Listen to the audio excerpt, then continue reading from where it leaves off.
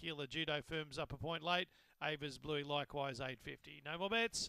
Ready for the final for Rosewood Veterinary Service. Favourite in the Cherry.